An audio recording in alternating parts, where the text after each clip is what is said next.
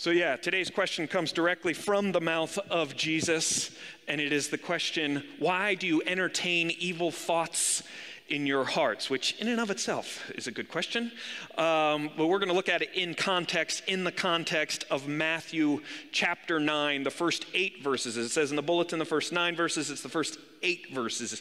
If you want to, you can open up a pew Bible and read along. I'm reading from a 2011 edition. Those are the 1984 edition.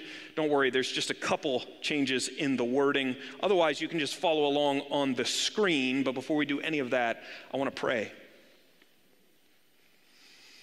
Lord, we do acknowledge that your word is a lamp unto our feet, and that the things of this world are going to fail and fade, but your word will remain forever. And it is in that perspective, in that awe, that we now come to your word, and we ask, Holy Spirit, that you would quicken it to our hearts. Help us to understand, and not just to understand with our heads, but actually follow you with all of our being. And all your people say, amen. So Matthew chapter 9, the first 8 verses. Jesus stepped into a boat and crossed over and came to his own town. Some men brought him a paralyzed man lying on a mat.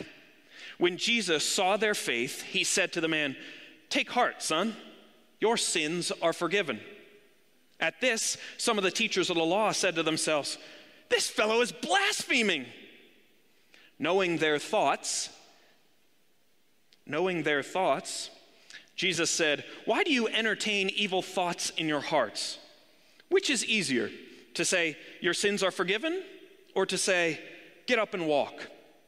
But I want you to know that the Son of Man has authority on earth to forgive sins." So he said to the paralyzed man, "Get up, take your mat, and go home." Then the man got up and went home. When the crowd saw this, they were filled with awe, and they praised God, who had given such authority to man. Brothers and sisters, this is the word of the Lord.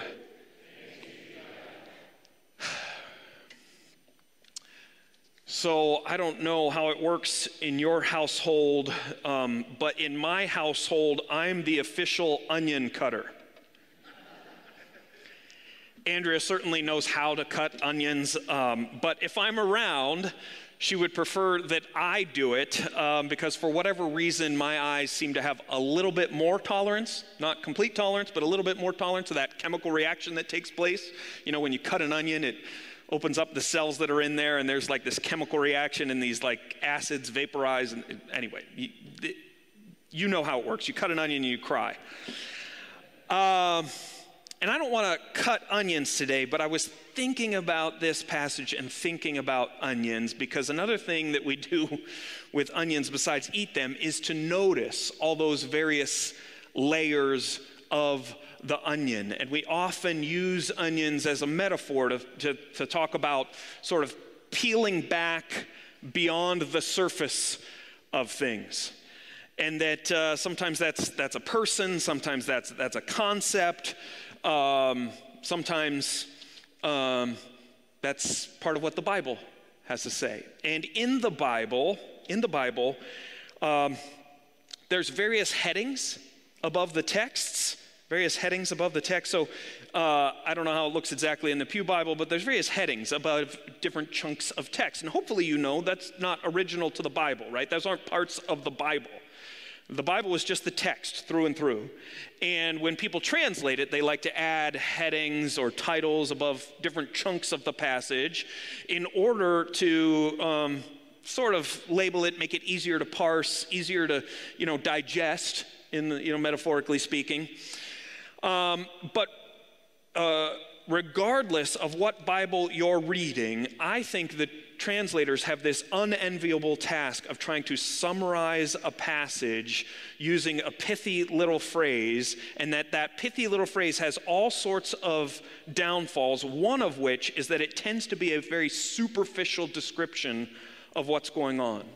Superficial meaning on the surface, kind of like the first layer of an onion, when in fact the scriptures are indeed like an onion. The heading or the title above the passage might tell you something about that outer layer, but you know how we treat the outer layer of the onion. We tend to take that off and discard that, because we're more interested at the valuable stuff that's the deeper that you go. And that's what I want to suggest to you with respect to this passage and with respect to the ways in which there might be a heading above this particular title, but above this particular passage, because some of them say Jesus heals a paralytic. Some of them say a paralyzed man healed. And on one hand, that's a really accurate description. I have a suspicion that many everyday readers of the Bible come to this passage, whether out of convenience or out of haste, and they merely accept this superficial description of the passage. And if we do that, we think, okay, hey, Jesus healed a paralyzed man. And then we're not sure what that means for us, because most of us aren't paralyzed. And we think, well, that was kind of a waste of time reading the Bible. Anyone ever read the Bible and come away thinking, didn't get much out of that? Does anybody ever do that? I think that's one of the downfalls of having this sort of superficial sense of what this passage is about. He heals a paralytic. Okay. Or we might even go one step further than that and say to ourselves, gosh, that doesn't seem to happen anymore, this whole healing bit. And then we either wish we lived back then and could see with our own two eyes, physically, tangibly, what Jesus was up to in people's lives, or we become cynical about the power of God to physically heal anybody in this present moment. And I wonder, did anybody ever read the Bible like that? Right? You read the passage of the Bible and you come away, not only what does this mean for me, but this doesn't seem to happen anymore. But what if there's more going on here?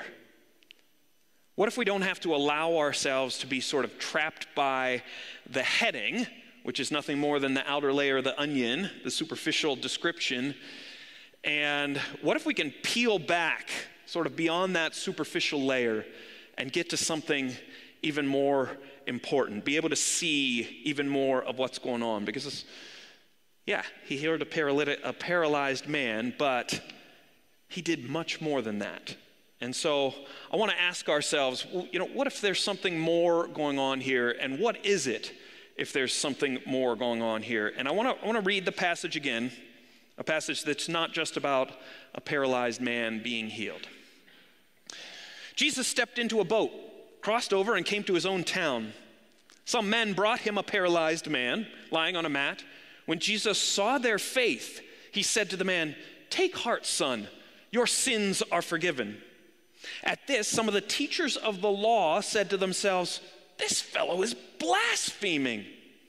Knowing their thoughts, Jesus said, "Why do you entertain evil thoughts in your hearts? Which is easier, to say, 'Your sins are forgiven,' or to say, 'Get up and walk'? But I want you to know that the Son of Man has authority on earth to forgive sins." So he said to the paralyzed man, "Get up, take your mat, and go home." And then the man got up and went home. And when the crowd saw this, they were filled with awe, and they praised God who had given such authority to man, or to a man. And now I'm not sure what you heard that time, but hopefully you heard some things in addition to the fact that there was a paralyzed man who was healed. So for instance, maybe we could give the passage this heading, that, Jesus forgives and heals a paralyzed man. That he didn't just heal the guy. That's not what this passage is about. This is about Jesus saying to this guy that his sins are forgiven. Your sins are forgiven. Take heart, son, your sins are forgiven. And in fact, that's the central part of the controversy in the passage, that the quote-unquote teachers of the law don't seem to be overly caught up in what's happening around the healing, so much as the fact that they are caught up in the fact that Jesus said, your sins are forgiven. And so maybe an appropriate heading for the passage would be, people accuse Jesus of blasphemy. Not just that Jesus healed a paralyzed man, Jesus forgives and heals a paralyzed man, and people accuse Jesus of blasphemy. That's even more at the heart of this text, if you peel back that first layer. Right? Because this isn't just about a paralyzed man. This is about what does and does not happen and not about what does and does not happen to him. It's about the reaction that people have because of Jesus' interaction with him. So some people accuse him of blasphemy, and not just people, but religious leaders. So we might say the heading should read, "The religious leaders accuse Jesus of blasphemy." And if we're noticing people's reactions, we could also say that in addition to the religious leaders accusing him of blasphemy, the crowds praise God. So what if the heading above the text, before you read it, just says, "The crowds praise God"? And get at a little bit deeper meaning of what's going on, that this isn't just about a paralyzed man. This is about reactions or responses to the work and the words of Jesus. This is about reactions and responses to the work and the words of Jesus. And as you can see, I don't know, I think this is a fun game to play. What heading would you attach? I encourage you, next time you read your Bible, when you come to the beginning of a passage, you'll see there's a heading there. And I want you to wonder, that might be an accurate description on the surface of what's happening here, but what else is going on here? And one of the ways you can actually study the Bible is to come up with different headings that you would put on what this passage actually says. Because it will help you get beyond that superficial layer into the deeper meaning. That this isn't just about Jesus healing a paralyzed man. It's also about the religious leaders accusing Jesus of blasphemy. It's about the crowds praising God. And if we keep peeling it back and keep getting further and further toward the core of what it's about, we'll notice other things, including the fact that this passage seems to be a lot about authority. I might even go so far as to give it this heading, a statement about authority. That it's not just about a paralyzed man. This is a statement about authority. That what if they had used that as a heading? Because not only do verses 6 and 8 of chapter 9 talk about this authority, but the whole build up to this passage is all about authority. So if you still had your Bible open, you could go back. And if you went back to the beginning of chapter 5, chapters 5, 6, and 7 are all the Sermon on the Mount. Jesus' most well-known teaching, this giant speech that he gives. And at the end of that, in chapter 7, when we come to the end of it and he stops speaking, there are 2 extra verses at the end of chapter 7 which say this: "When Jesus had finished saying these things, the crowds were amazed at his teaching because he taught as one who had authority and not as their teachers of the law." So that's the end of chapter 7.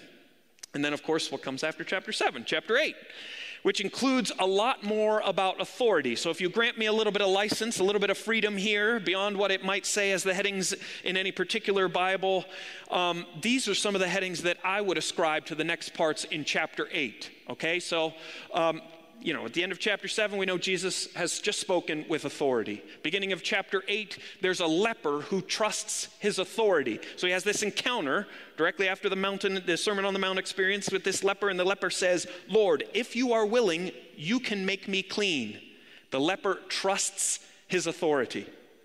Then right after that, he has an encounter with a centurion who is subject to the authority of another, right? And the centurion says to him, "For I myself am a man under authority with soldiers under me. I tell this one, go, and he goes, and that one, come, and he comes.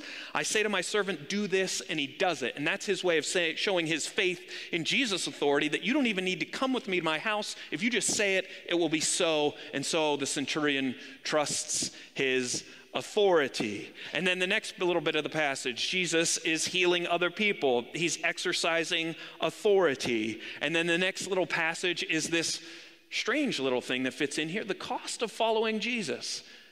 I wonder why that comes up right now. He certainly said something about it in the Sermon on the Mount, but it also has everything to do with this authority bit, that there's a cost to following Jesus. He's basically saying, do you really want to trust this authority? The leper has done so. The centurion has done so. What about you? Will you trust this authority? And he's building on the end of the Sermon on the Mount even, which says, the foolish man, the wise man, he says, He wants them to listen to his words, and the wise man is like them who listens to his words is like the wise man who built his house upon the rock, right? Trusts those things, that the winds come and the rains fall. That house won't go anywhere because it's been built upon the rock. The foolish man is like that who built his house on sand, and the winds rose and the floods came and beat against that house and it fell. Why? Because it didn't trust Jesus and his words. The leper has done so. Centurion has done so. He demonstrates more of it through healing. And then there's a cost to following this Jesus. And then what comes after that? He quells a storm. He exercises authority over the natural world. And then he exercises authority over the unseen world, over these two demons that then get cast out. That's the end of chapter 8. He exercises authority over evil in that process. And then we come to the passage that we're about, and then wouldn't you know it, the passage after us, which is the last line I'm going to put up there, the passage after the one we're looking at today is that a tax collector, Matthew, trusts Jesus' authority. And if you think that's not a commentary on authority, then you're probably missing something, right? The tax collector, like the centurion, is subject to the Roman authorities. So who has authority? Well, Jesus has authority. You can't miss it. Authority in his teaching, authority over diseases, even at a distance, right? The centurion. Authority over demons, authority over the natural world, authority over evil. So, yes, the heading for this passage might just be a statement about authority, or it could just as well be Jesus exercises authority. Many of us have some negative views relative to authority, whether that be because authority was misused in our younger years or because of our distaste for authoritarian leaders like Putin or whoever else. But what if there's a different kind of authority? What if, instead of abusing authority, the one with the most authority in the universe actually exercises authority that has everything to do with this sort of strange and compelling power of love and freedom and forgiveness? Then what would your reaction be? Because as I said, this isn't just about the paralyzed man. It's about the reactions to the work and the words of Jesus. So Jesus exercises authority, and different people react different ways. That's one of the headings we could use for this passage, because some of the people are like the people who brought the paralyzed man to Jesus, people who have faith in the highest authority. But for others, they doubt Jesus' authority. They're wrestling with Jesus' authority. And the reason they are, in this particular case, and the reason we might, is because when Jesus exercises authority, he's actually saying much more than meets the eye, because he says there in verse 6, I want you to know that the Son of Man has authority on earth to forgive sins. And so if we can peel back, kind of another layer of the onion, this isn't just about a paralyzed man who gets healed. This is about him exercising authority and people responding in different ways, authority that goes all the way back to chapter 7. And this is Jesus making this very bold claim about where his authority comes from. Referring to himself as the Son of Man goes all the way back to the book of Daniel, when Daniel had this vision. In my vision at night I looked, and there before me was one like a son of man, coming with the clouds of heaven. He approached the Ancient of Days, that is God the Father, and was led into his presence. He was given authority, glory, and sovereign power. All nations and peoples of every language worshiped him. His dominion is an everlasting dominion that will not pass away, and his kingdom is one that will never be destroyed. So to refer to himself as the Son of Man is not just to refer to himself as the Son of God or the Messiah, the Anointed One. It is to also refer to this given authority, glory, and sovereign power, that will be one of the ways in which you know this is the Son of Man. So one of the ways that we could label this passage is Jesus makes his claim as the Messiah. On the surface, it looks like, oh, this is Jesus healing a paralyzed man. This is Jesus forgiving and healing a paralyzed man. This is people accusing him of blasphemy. Why? Because he's making his claim as the Messiah, the anointed one, the Savior of the world, God in the flesh. So this isn't just the healing of a paralyzed man. This is a provocation by the Messiah. The provocation that he has the capacity, the authority to declare that sin is a beaten foe and just send it away. It's interesting, the word forgive, there, where he says your sins are forgiven, the word forgive there literally means send away. Sending all of our sins off into a far region that will be forgotten forever, which seems to be what was needed in this case. It's not always the case in all the healings that we see that Jesus is up to, but it certainly was here, that his paralysis seems to be the result of some kind of sin in his life. And I think every single one of us can relate to that. That whether we're being judgmental or lustful or jealous or gluttonous or we're addicted, whatever it happens to be, it can absolutely paralyze us.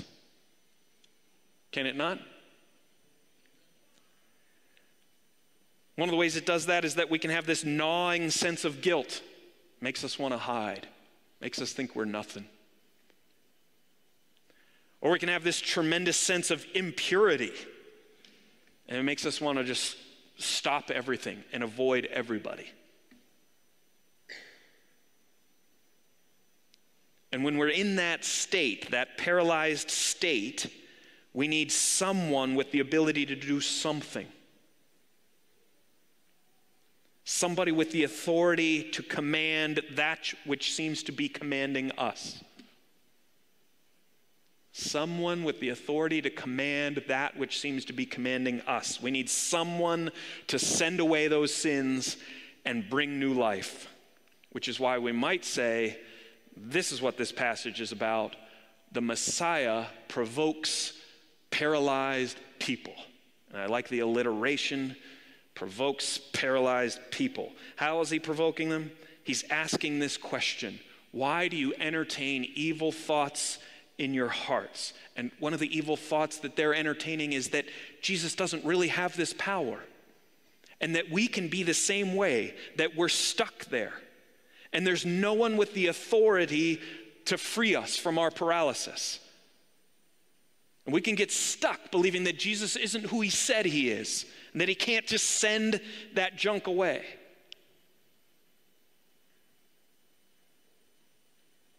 And so why do you entertain evil in your hearts? The Messiah provoking paralyzed people, saying, what if it could be different?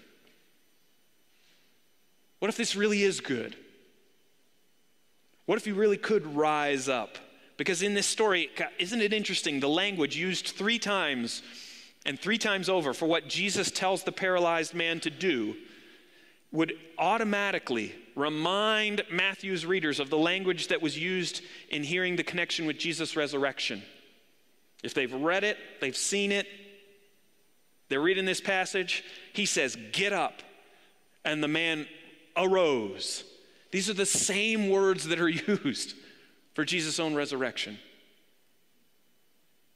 And he's saying when sin is dealt with at whatever level, then resurrection at whatever level can't be far behind. That Jesus wants to cast out and send away all the sin that exists in my life and in your life. He wants us to hear this message, your sins are forgiven. And I put it in quotes there because it's what he says, right? But this could also be the heading. We come to this heading and it says, Jesus heals a paralyzed man. What if you came to your Bible and it just said, your sins are forgiven? Do you believe it? That's essentially what the question is saying. That he didn't just come to defeat sin so that you could have a free ticket to the afterlife. He came so that sin could be dealt with, and that so it would stop paralyzing you and paralyzing me, and to not trust or entertain evil in our own hearts, but to trust his authority. And so we might read the passage and just see the surface level. and wonder, what does this have to do with me? Or, gosh, why doesn't he heal people anymore? Or we can peel back that layer a little bit and see that it's more than that. This is about Jesus' claim to be a Messiah, and that some people accuse him of being a blasphemer, other people praise God. And why do they praise God? Because your sins are forgiven. And this is the way, I know it's not as pithy. This is the way I would say it. Jesus, the Messiah, releases people from the paralyzing grip of sin. Amen? And so if you haven't heard that message, may you hear it today.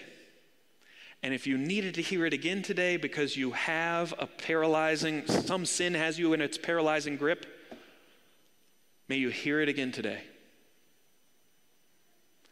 And not entertain the evil thought in your head that it's not true, but actually be provoked by Jesus to believe that it is true. And when we come to this table, one of the things that you're accepting is that it is true. And that you're asking God, I believe, but help me in my unbelief. I believe you can free me from the grip of this paralyzing sin. Help me in my unbelief, and ingest what Jesus has done for you. Because this is the business that he's in. He has authority to do this. I don't have authority to absolve you or free you or send away your sin. And nobody else in this room does. But he does. Let's pray.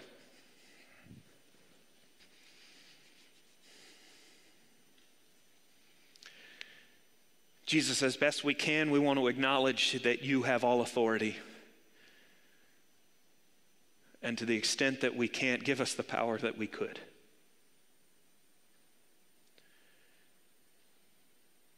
We want to be like that paralyzed man and his friends, knowing that you have the power, you have the capacity, and that out of the love of your heart, you have the desire to see us rise up. And we want to hear those words. Your sins are forgiven.